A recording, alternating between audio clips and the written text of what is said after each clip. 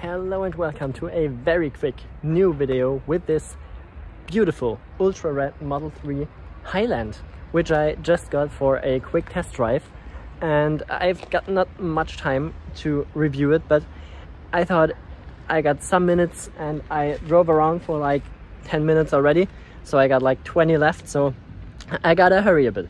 But I wanted to show you my impressions, what I thought about it, and yeah, what the differences in my perspective are to my car, and if there's something major.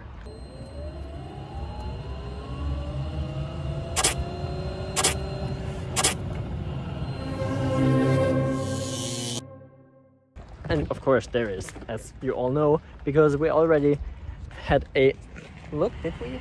I'm not sure if we already had a look,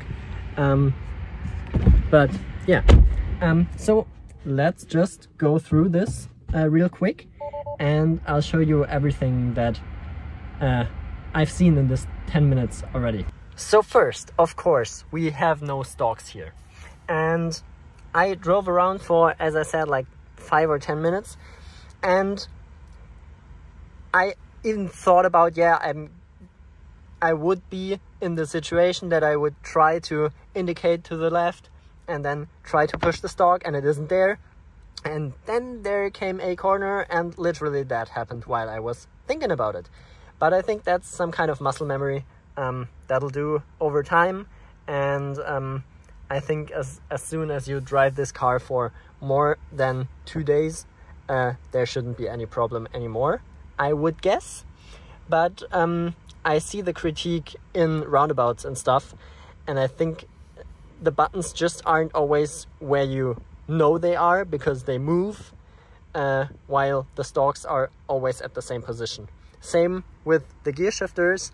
As soon as you push the brake, and I gotta put the key card down here for it, it shows me this gear selector screen thing, or it just shifts to forward, which is it just did at the service center, but not here, so I don't know what's going on.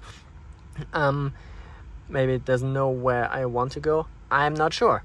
Yeah, but it's a bit of a confusion, I would say, and this only shows up when you're standing on the brake, at least when parked.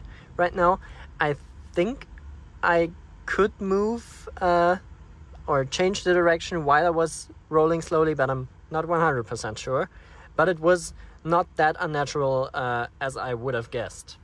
Of course, all of the interior is beautiful. I love it.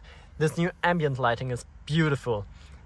This like soft material here is way better than before, I would say. It's a very personal opinion thing, I would say, but I really like it. Also the new steering wheel, except for the stalks that are missing, I really like how it handles and how you grab it and stuff.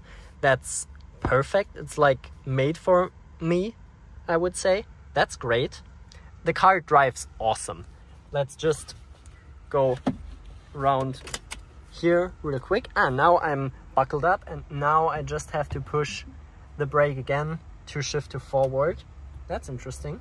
Okay, so let's see, nothing's coming over there.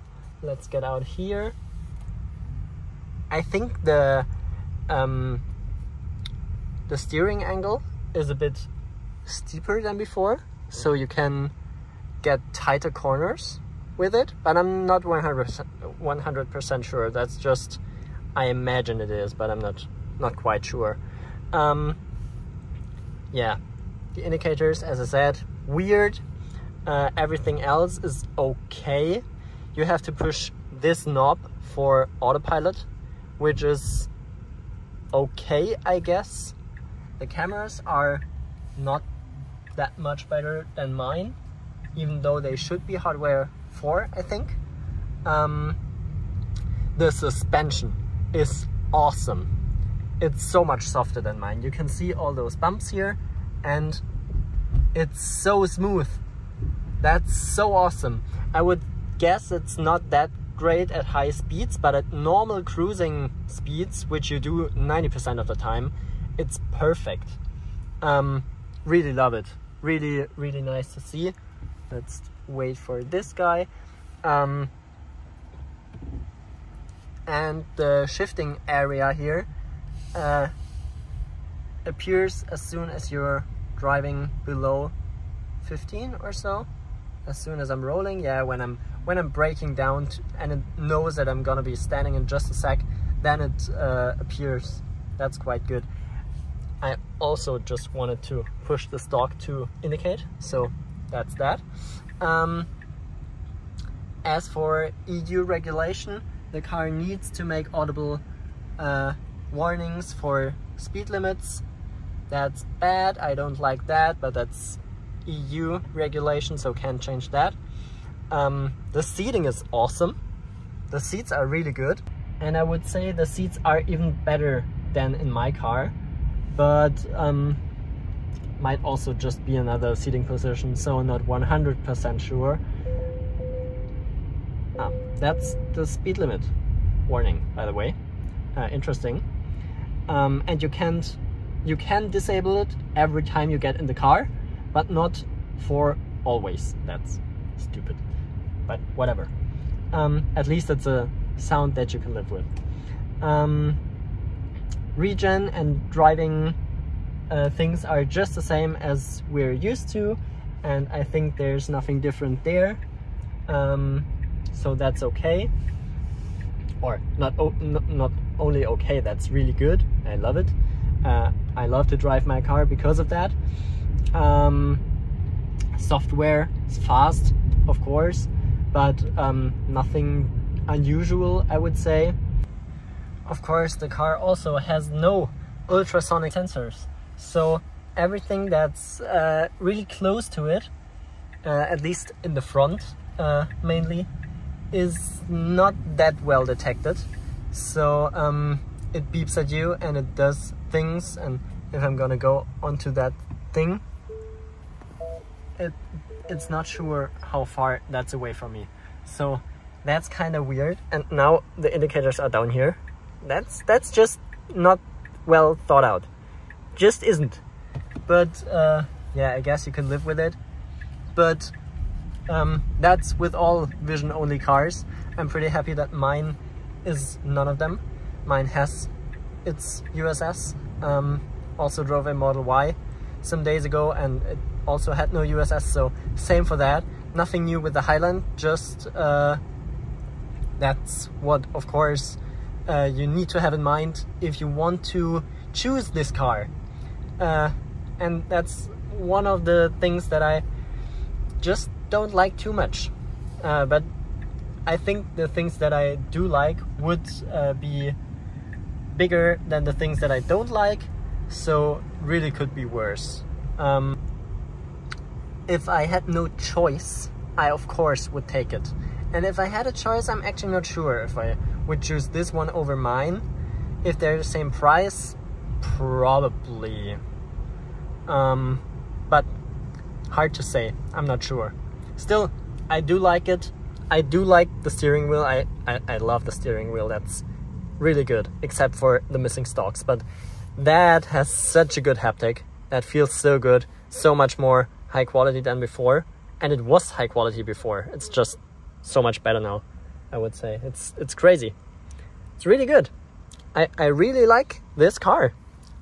There's no hard plastic anywhere. You really need to search hard to find some. That's soft in here, that's foamed up out here, that's foamed up over there, that's soft as well, that's pretty soft as well. The headliner is the same as before, so nothing new there. Just so good.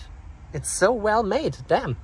The trunk is a bit bigger, I think, and the trunk door, that's not what it's called.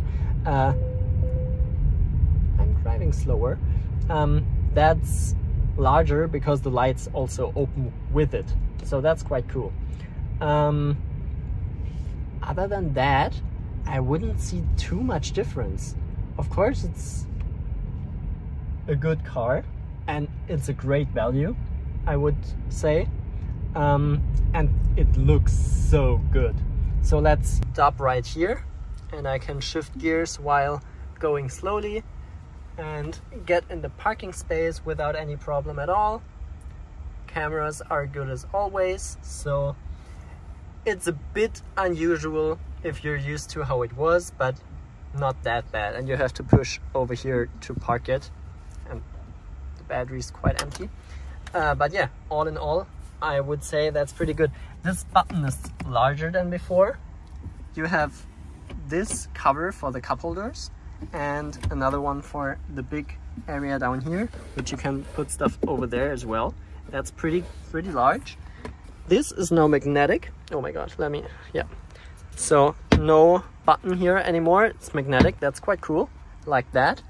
Also, I like how that disappears down there. That's really well thought out. Couldn't test, or I could test the audio already, and it was really good. But it also had the subwoofer that mine doesn't have, so that's that. Yeah, let's have another look at the outside. I'm gonna grab the keycard just for safety. The ultra red looks so good. The new front is so beautiful, so much better than before, I would say. Really like it, and it appears to be smaller from that angle, but it isn't, of course. It's just the same size as before, but it appears to be smaller. And you can see hardware 4 as there's a red dot in the camera. So yeah, I would say that's my quick impressions of the Model 3 Highland Refresh, standard range car with empty battery. But yeah, I hope you got some quick impressions, what I'm thinking about it. And yeah, see you guys in the next one. Bye.